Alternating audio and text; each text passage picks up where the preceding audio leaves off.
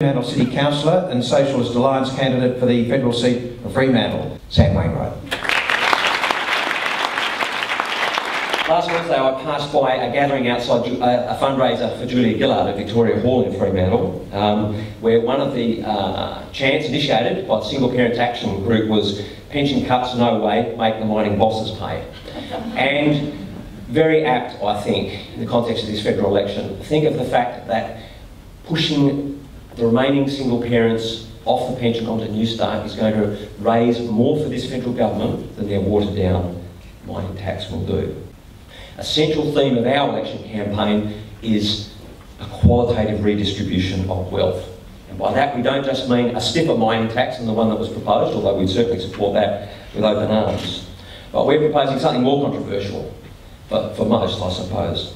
And that is, we're proposing that we need in this country to bring the resource sector and banks and energy distribution and major energy supply into democratic public ownership. Yeah. That sounds like a radical thing to say in 2013 Western Australia, but it's happening in other parts of the world. And it's worth reminding people that once upon a time there were Labor Party Prime Ministers that proposed nationalising of the banks. It's a sign of how much politics has shifted to the right in our country, that it's perceived as such a radical thing to do. We don't just propose it out of some kind of nostalgic, ideological nostalgia, but because we believe it is essential for the following three things. Firstly, we believe it is just not credible to propose that we as a society will be able to reorganise our economy such that we will be able to bring down our carbon emissions sufficient to stop runaway global warming without extending public ownership into those strategic sectors of our economy. We just believe it cannot be done, and a carbon pricing by itself will certainly not sufficient to do that, not by a long shot. Secondly, we need it to achieve this fundamental redistribution of wealth that I'm talking about. It's interesting that when the Productivity Commission released their report on the NDIS, they took it as given that an NDIS would have to be funded by cuts to other social services. And this is absurd. We are in a wealthy state in a wealthy country. The problem is not where all the things that we would like, more public transport, better welfare and so on, education, and the response is, oh, where's the money going to come from? The question is not where's the money going to come from, the problem is where's the money going to? That's the question that doesn't get asked, and I tried to allude to that before.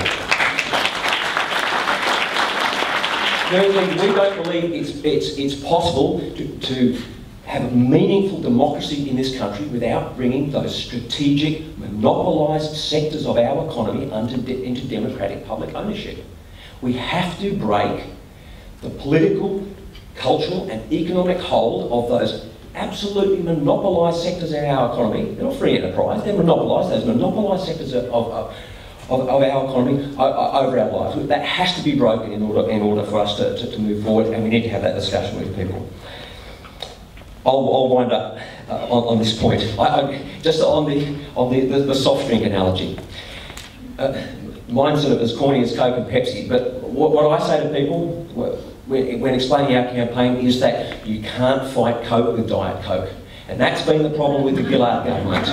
You have to present something qualitatively different, and the while Abbott will be worse, the Gillard government, by retreating on so many things, by capitulating on so many things, actually justifies and validates the Tony Abbott agenda, and that's why we've got to say, that's why these kinds of campaigns take a fight up to Abbott.